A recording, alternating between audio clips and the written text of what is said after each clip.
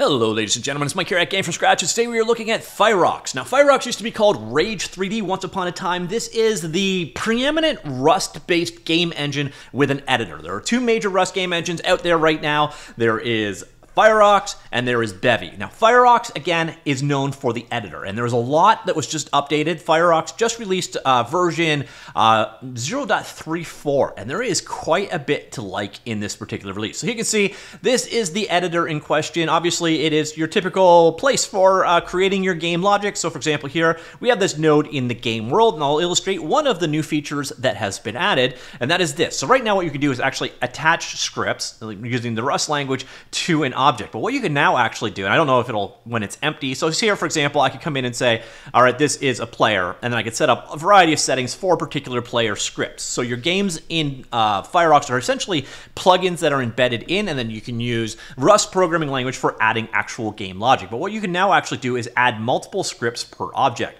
So this is going to make it very flexible in terms of what you can actually do.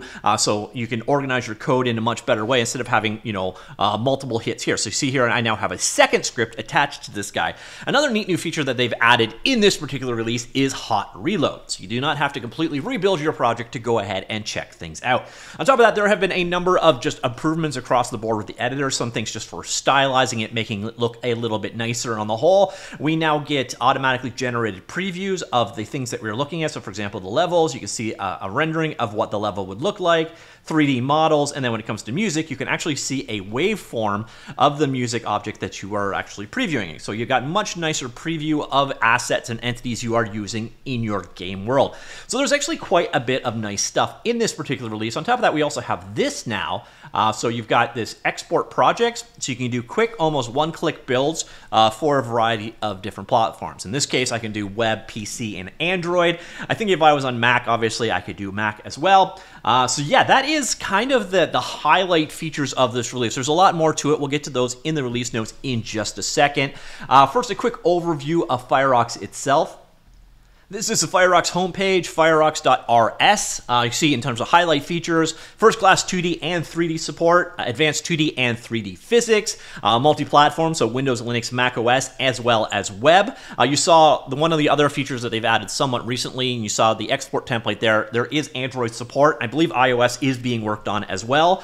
High-quality flexible renderer, advanced user interface, including one of the new features that they actually added that I didn't cover up that's very useful for user interface, is now you can actually drag and drop and reorientate entities just basically like this. So if it made sense on a UI level for something to be in front of something else, you can now edit it and change it using just drag and drop, which actually is another nice improvement here. Advanced UI, plugins and scripting. So you write your game completely in Rust while being able to run it in the editor, extend functionality of the engine using custom plugins. And then of course, this release adds that hot reload. We'll get back to that in just a second. High quality binaural sound system, powerful animation system, full scene graph. And the big thing about Fyrox obviously is the editor. Now, one thing you want to know about Fyrox, if you want to go ahead and check it out, again, fyrox.rs, there is a book project out there that will get you up and running with Fyrox, teach you what you need to know, which is a nice thing. On top of that, there's also a variety of demo projects to get you up and going, and I will show you where I got the one that I'm showcasing today in just a second. So, in terms of Fyrox Engine 0.34 release, what do we have? Well, the big one is obviously hot code reloading. So again, that's you can make changes to your scripts without having to do a complete rebuild cycle. It's somewhat involved in how you go about doing it, but the instructions are all available here. They have made a variety of improvements to the editor, both in looks and usability. So the nice one I talked about earlier on is you can now have multiple scripts attached to a single object. That opens up obviously a huge number of new options there. Instead of having to basically organize your scripts around the scenes, you can organize your scripts however the hell you want and attach multiples to the same object. You've got Project Exporter. I showed you that very quickly there for exporting to a variety of different platforms.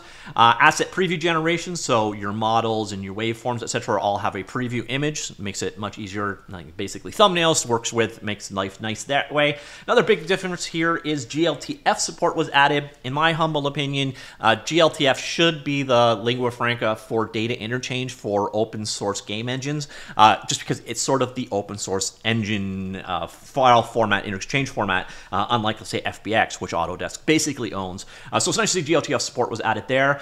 Support for static and dynamic batching. Again, another big deal. You see here, it's just done by the batching mode down there. Should be able to get some performance improvements out of that as a result. You can now have support for multiple UI instances. I don't actually know the use case for this, but you may. Keyboard navigation. Framework did not support keyboard navigation, which was quite annoying since keyboard navigation can save heaps of times when doing repetitive actions. Now the Fyrox UI supports various keyboard navigation techniques, so like tabbing between numbers and so on, moving up and down in arrows. Obviously a big addition there. Animation UI, so you can see a graph timeline of it, so the color changing here. You can do a preview of your animation, states that you can switch between, and you can see a preview of them in action. The grid, game scenes now have a OXZ oriented grid. Each square has a 1 meter in size. It can be used for grid snapping. Grid can be turned on and off in the editor settings. There have been improvements to the animation editor as well. And then UI prefabs. So UI system now supports prefabs, which allows you to put common UI widgets into separate UI scenes and use it in other scenes. So you can see here where the button, I think each of the buttons was pulled in from a different scene in this particular scenario. Adaptive scroll bar. So scroll bar thumb size has now changed its size according to the content size. Previously, it had a fixed size. World Viewer. So World Viewer is now able to reorder items. That's what I showcased earlier on. Useful, obviously, for UI type things where it's orientation based inside of another controller. But you can now do basically drag and drop reorg in the world builder. And so on and so forth. So grid snapping, quick access panel, rendering statistics panel. You can now show rendering statistics in a separate dockable panel. Scene preview, you can now switch between shaded and wireframe rendering modes directly from the scene previewer. That is a little button up here, like so. So it's just like general improvements in time over time for a variety of different things. So asset browser performance was improved. Mesh control panel pops up now when you're dealing with various different meshes. Panel opens automatically when a mesh node is selected.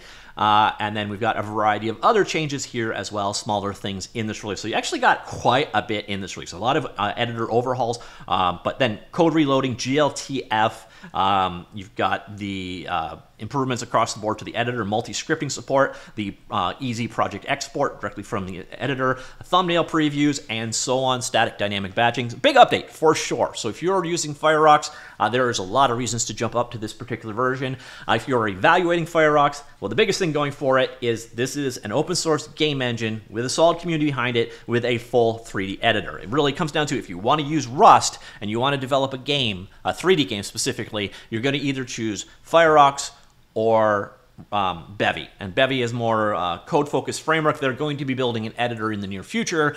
Fyrox basically started with the editor concept and built out from there. So it's two different approaches to things. But as you saw, Fyrox has a nice mature editor going on with a number of really nice improvements in this particular release, especially things that you would have thought would have been there all along, like the number key stuff. But again, a nice release in this regard. And then, of course, we have the station demo that I used here. So if you're wondering how I got this project, it's Station Lapetus or Iapetus. I'm not sure if that's an L or an I. But basically, it's the largest demo project out there. It's a third-person shooter in development stage. Kind of showcases you. It gives you a 3D level to play around with if you just want to, check the editor out. Really simple to get up and going. Basically, just do this. Clone Fyrox into a directory, and in the same hierarchy level, so not underneath it, but at the same level, clone down this. Oh, so it is an I. Station Iapetus, and then CD into the station, and then just run this command. By the way, if you run the editor, you're going to use, there's a command for basically bringing up the editor directly there as well.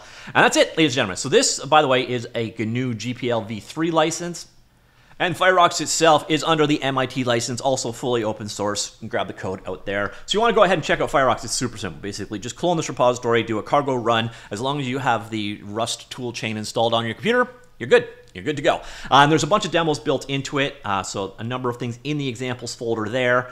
You'll also find, if you come back here to the Fyrox engine repository, you will find a collection of demo projects in the demo project. Just git clone this one and go ahead and run it. A number of things. So if you want to do like a 2D platformer style game, there is a 2D platformer demo as an example. So a lot of stuff to get you up and running with Fyrox. There is the book out there as well. It also kind of walks you into it. So if you're looking at doing game development using Rust, the two leaders in the ecosystem, Fyrox and Bevy. Fyrox, big update, 0.34. Let me know what you think. Comments down below. Talk to you all later.